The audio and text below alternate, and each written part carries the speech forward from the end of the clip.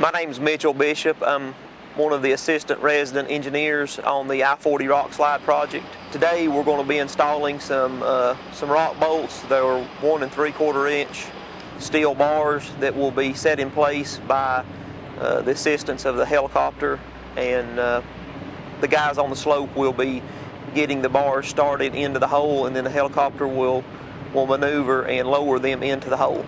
The new system acts more as a dowel. Once the system starts to move, if there is any movement, at that point it acts as a dowel system, but again, it is a larger factor of safety with the new system. With the previous system, you know, you're carrying the guys are carrying a 200 to 300 pound jack around on this slope, maneuvering it around, placing it on the anchors, and again, we were putting over 100,000 pounds of pressure on them. The new system is supposed to be a few weeks faster to get the road open, and when the product's complete, the new system will have a greater factor of safety for the traveling public.